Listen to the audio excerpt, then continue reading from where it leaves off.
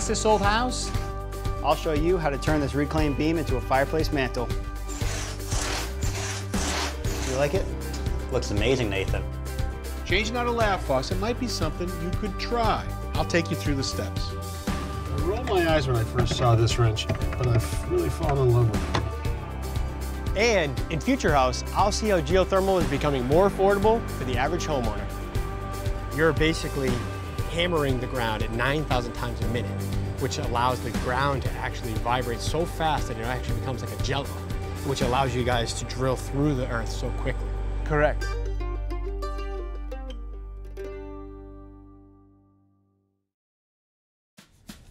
One of my favorite things to do on the weekend is actually head over to the flea market. So a lot of people think that flea markets are for antiques or collectibles, but actually I find a lot of my tools there. I've bought framing guns, hammers, even fasteners. So it's a great place to go and collect those things that I can save some money on. Another great thing you can find at the flea market is old building materials. You can clean them up and give them a new life in your home.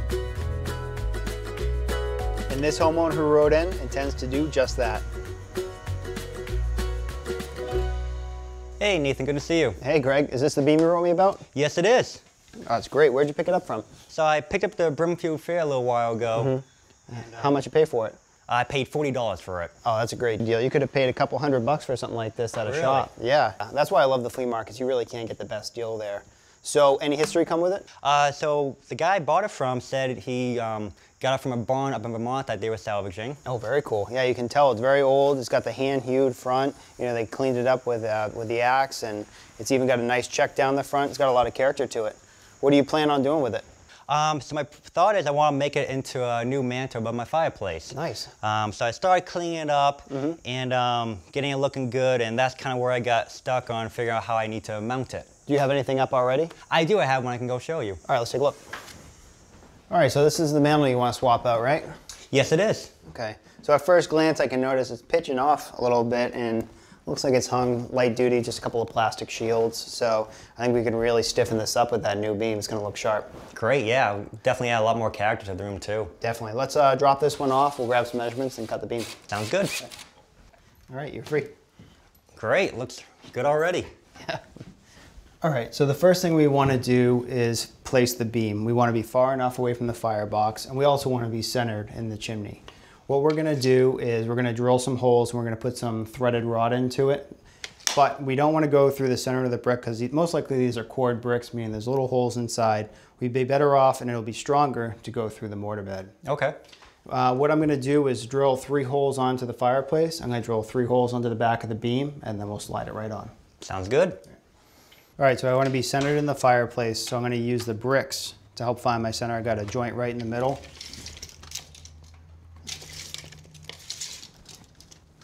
That's a good place to start.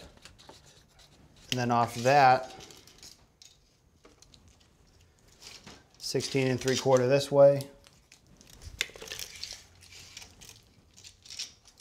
And 16 3/4 this way. Now we just want to make sure it's level.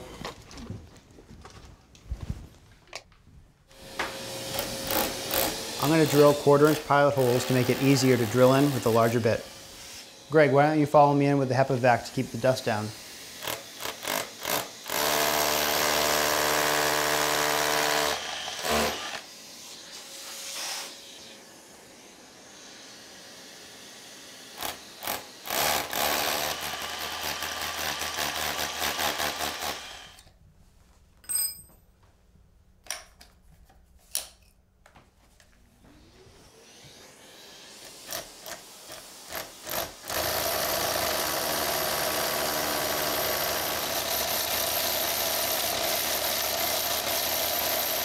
I want the epoxy to bond really well with the mortar, so I'm going to try and clean out all the fine dust particles. I like epoxy in this application because it's really good at bonding different materials. We have the steel going to masonry, and also it's got a really good tensile strength on it.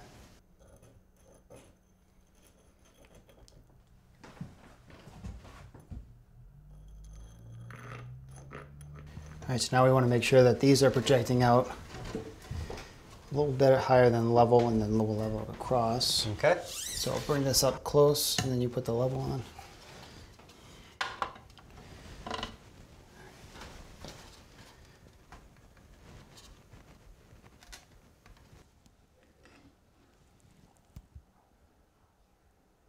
Yeah, that's good.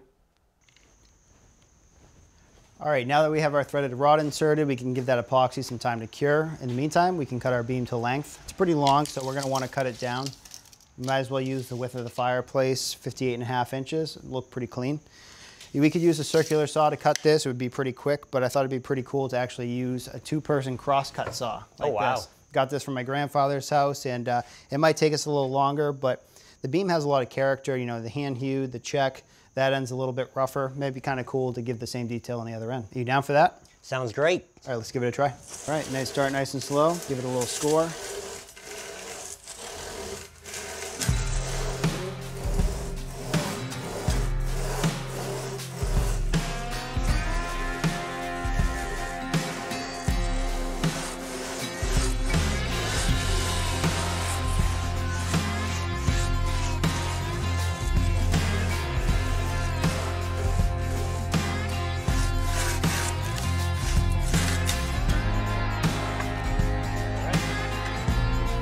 Awesome. Well, that was easy. I like how it matches the other end, like how they would have done it years ago. So this is the backside. We're going to do our layout, but I noticed that this check mark has kind of formed a little bit of a ridge. Nothing too bad, but I'd like to take it down with my block plane before we bring it inside and hang it up. That way when we put it up against the wall, it doesn't roll or teeter at all. Okay. All right, so we pulled our dimensions from right to left. First hole is 13, second hole 29 3/4, and last hole is 46 5/8.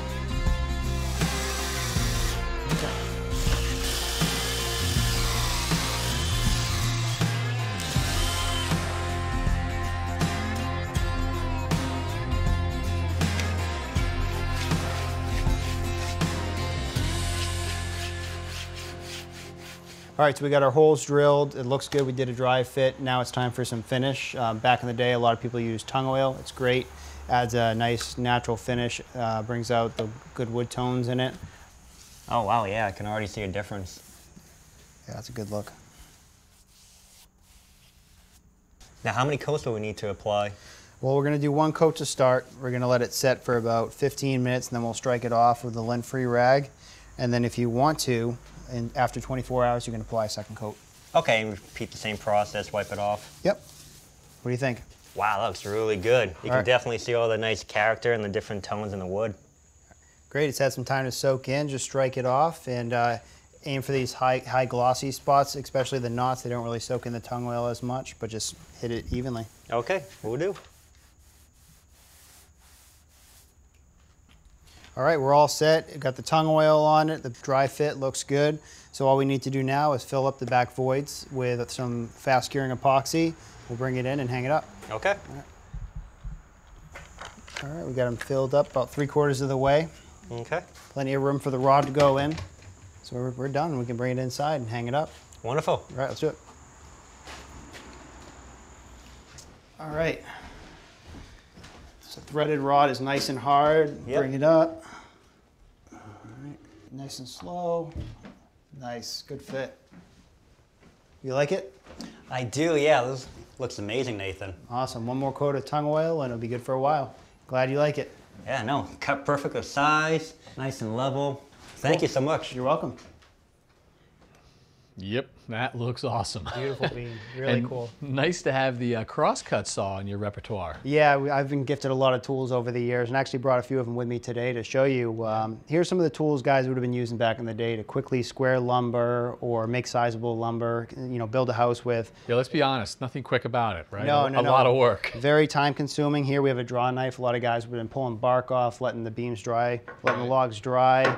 Here's an axe with a single bevel, good for cleaning up the edge of a log.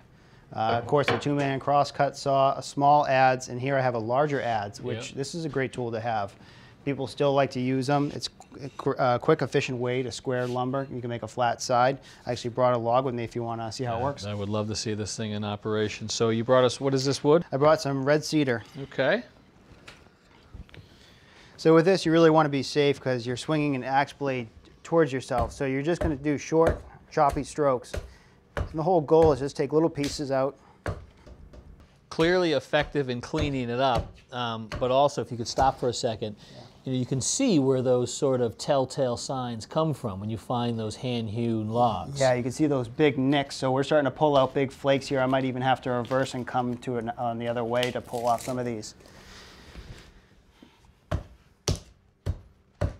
Well, Nathan, it really makes you appreciate how much effort goes into that whole thing. It does. It's exhausting. And the thing I'm thinking is that Greg really had a deal buying his for 40 bucks already hewn. Yeah, he did. Great deal. All right, thanks.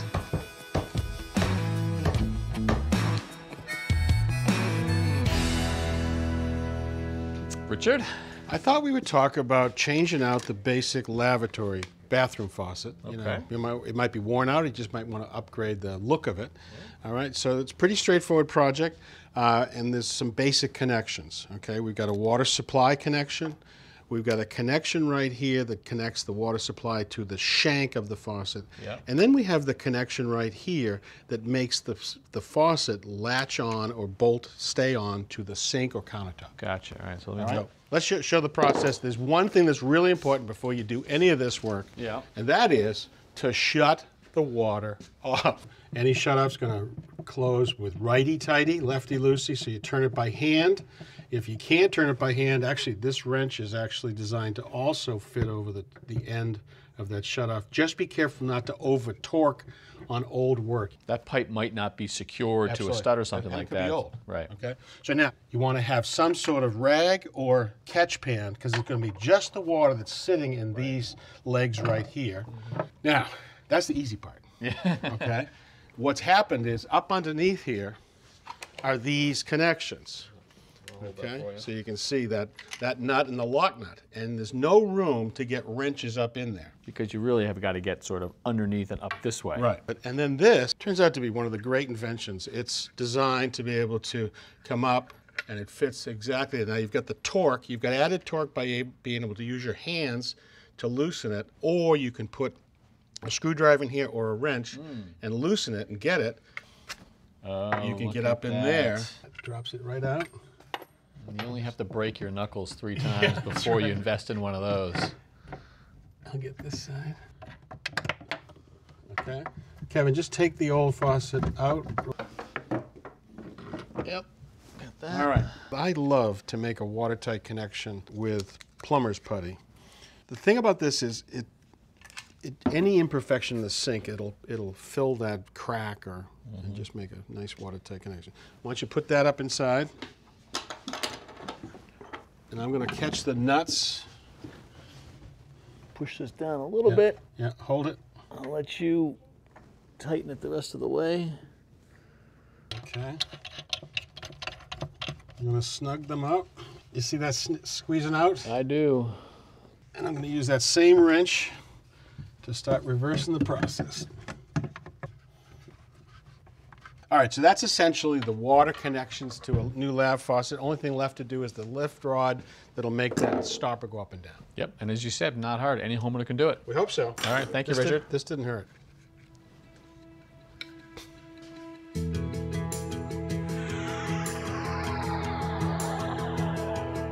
When you're looking for renewable ways to fuel your home, it's hard to beat geothermal heat pumps, at least in theory. Just below our feet, the Earth is always at a consistent temperature of about 50 degrees Fahrenheit. Using a looped pipe filled with water or antifreeze, you can tap into that constant temperature. In the summer, that well can be a place to dump excess heat. And in the winter, heat can be pulled out of the ground. That same system can also provide hot water for your showers and your dishes. It's incredibly efficient and requires no fossil fuels. So why isn't geothermal as common as solar or wind? For one thing, drilling a well can get very expensive. Some of it's because you don't know what's below your feet when you start drilling. It could be soft like this, or it could be hard as a rock. It's also typically a messy process that involves big equipment that doesn't fit in every yard. Today, I'm headed to Albany, New York to see the evolution of geothermal that may allow it to get deployed to many, many more houses. Ross, welcome to our drill site. Thomas, thanks for having me. When I think of geothermal though, I am not thinking about established neighborhoods with small lot lines. I mean, I'm thinking usually major renovations, new construction, large projects. This is unique. This used to be the case up until now. What we're trying to do is bring geothermal to residential neighborhoods. And to be able to do that, we had to design for modularity and be able to squeeze into really tight spaces. So you see how the drill is in place now. The casing is vertical. So we're about to commence with sonic drilling, right? And what sonic drilling does is oscillate that casing vertically at up to 150 hertz, and that is 9,000 vertical beats per minute. So if I get a recap here, you're basically hammering the ground at 9,000 times a minute, which allows the ground to actually vibrate so fast that it actually becomes like a jello, which allows you guys to drill through the earth so quickly. Correct. Right now, and we are adding an additional 10 foot of casing to the drill string, and you'll see that we are running 10-foot casing lengths as opposed to 20-foot casing lengths, and that's going to help us make the entire system more compact. Got it. So if you were using 20-foot casings, this truck would be a lot larger. Exactly. Gotcha. Okay. With this sonic system, we are able to install the casing all the way down to bedrock in 30 minutes. A conventional system could take up to 7 hours to install the same diameter casing to the same depth. Wow, that is a significant difference. And they will not be able to extract that casing. Every piece of casing that you see on our pipe handler right now has been used on previous projects. We have not replaced a single set of casing. This allows us to bring down the cost even further for the ground loop installation. So that 6-inch casing has made its way down 82 feet, lodged itself into bedrock, and now they're switching to another drill rig. Exactly, and that's going to have a down-the-hole hammer, which we call a DTH, and it's going to be drilling through the center of this 6-inch casing all the way to bedrock, and then from bedrock all the way through to the total depth, which is the design depth for this well. This well is going to be a 300-foot well, and this project will have 2 of those 300-foot wells. Gotcha. While we are drilling, you'll see that all of the rock chippings and mud and swale that is excavated from this hole will have to come up the hole. And instead of dumping it all on the customer's yard, we are transferring that to our mud processing unit. And our mud processing unit will be able to separate the solids from the liquids. And this enables us to recycle the water and reuse this same water over and over again and clean that water to within 30 microns, which is about 1/1000th of an inch. So I can see the loop rig coming in. I see the high density polyethylene pipe being lowered into the borehole. I also see another pipe coming in at the same time. What's that pipe for? That is the coil tubing pipe, and that's going to enable us to grout from the bottom up, which is an underwater grouting technique. That will become a column that will have really good contact with the earth for really good efficiency. Correct, and this grouting or concreting layer around it has 2 purposes. The first purpose is to conduct heat from the soil to the ground loop, and the second purpose is to ensure that no pollution or impurities can actually penetrate the soil towards the aquifers. All right, so now we have completed our drilling, looping, and grouting, which means the geothermal loop has been installed, right? And this will be linked towards the inside of the house, and Brian Zimmerly is inside working on that system right now, and he'll be able to show you all the magic inside. So Brian, I design a lot of geothermal systems, and they typically require a custom solution, right? High-end residential, it's a different market. So tell me about the innovation, what you guys are working on here. Absolutely, yeah. So one of the steps that we've done right off the bat is standardize a lot of the way that we design and engineer the systems. We're reusing any existing infrastructure that we can. So in this case, the existing air ducts. Gotcha, okay. And so you can see here we've cut off the existing ducts and added our new system in and just added these flexible duct connectors. So it's pretty much plug and play, right? Plugging it in here, connecting between the supply and the return. Exactly. So the home used to have an air conditioner outside, natural gas furnace inside. What we've done is pulled that old unit out, coil, condenser, furnace, and we've capped the natural gas lines. And now we've got one single geothermal unitary system. So no more outdoor condenser. No more outdoor condenser, which is great. Yeah, and you'll notice too that one of the things you'll typically see in a geothermal system is a separate pump box that has your pumps and some of the flushing ports in it. We've put all of that into one unit to make the installation process that much faster and smoother. And installing things in a factory is much faster than doing it in the field. Sure. And so what you'll see here, what we've got is two pumps that pump through this piping and out to our geothermal well. And it's pumping a mixture of water and a little bit of glycol just to account for any possible freezing conditions. Okay. And so that water then is moving through a heat exchanger inside the tank or inside the unit that exchanges with the refrigerant that's all self-contained inside the box. Gotcha.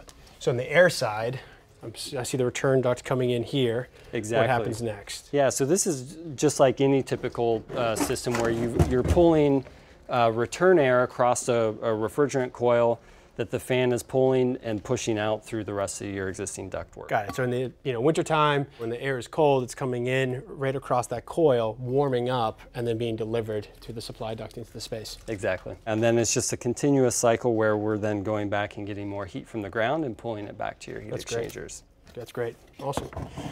What about the blue piping? Yeah, you'll notice that we've got this extra piping here that this is going over to heat your hot water for things like showers or dishwashing. So domestic water. Exactly. Okay. Really exciting. It is exciting. Now, in a house like the one we just installed in, what's the out-of-pocket expense for that homeowner? Yeah, average out-of-pocket for a home like that would be anywhere from $18,000 to $22,000. That home coming in around $19,000. Okay. Now, that's less expensive than a traditional geothermal system, but that's still really expensive. Yeah, so we're taking a play out of the book of solar, and a decade or so ago, solar on rooftops was really expensive.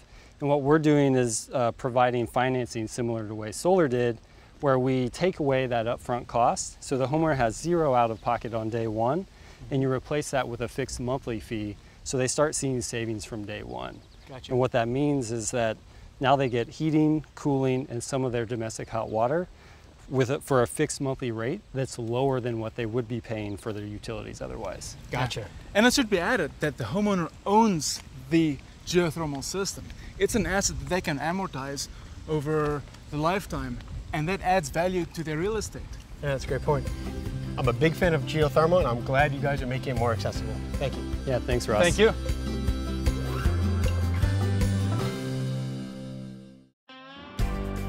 Next time on Ask This Old House. Landscape lighting is really a great way to make your yard design pop. I'll show you how to install it. So we're going to start at our furthest point and start tucking the wire in. The next thing is we're going to stuff the wire into the trench we dug and start backfilling as we go. So this was one of the first projects I did at the house. And as you can see, it's a little choppy. This walkway was installed in a hurry, and it shows. But I'll show you how to do it the right way.